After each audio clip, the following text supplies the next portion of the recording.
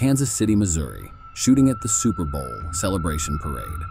What was meant to be a day of celebration and joy, marking the Kansas City Chiefs' Super Bowl victory, tragically turned into a scene of chaos and fear due to gun violence.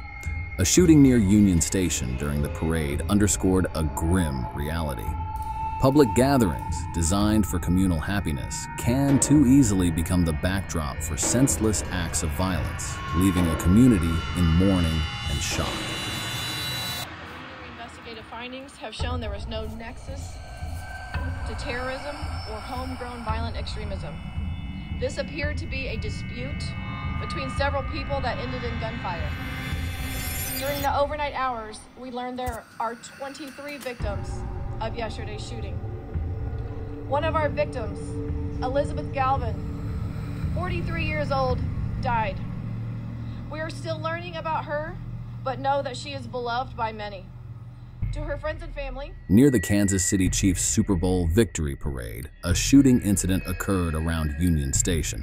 The Kansas City Police Department reported multiple victims and took 2 armed individuals into custody for further investigation. A significant police presence was deployed, and videos circulated online show a chaotic scene with police and military personnel responding. It has been reported that there are 10 shooting victims, including multiple children treated at Children's Mercy Hospital, and sadly, one of the victims has died. At least 3 people are in custody in connection to the shooting. Before we move on, if you like our channel, please take a moment to like and share. It helps us grow and continue to produce more content. Now back to the show.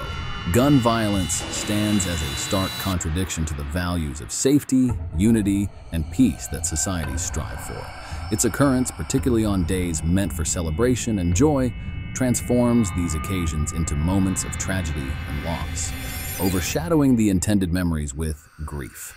To address this profound issue, it is essential for the country to adopt a multifaceted approach that includes stricter gun control laws, enhanced mental health support, and comprehensive education on violence prevention. Collaborative efforts between government bodies, community organizations, and individuals are crucial in creating an environment where disputes are resolved through dialogue rather than violence. By fostering a culture of empathy, respect, and understanding, we can work towards eradicating the unnecessary anguish caused by gun violence and reclaim the sanctity of our celebrations. Thanks for watching Sinister Acts here on Pure Evil. Like and subscribe and help support us to bring more great content.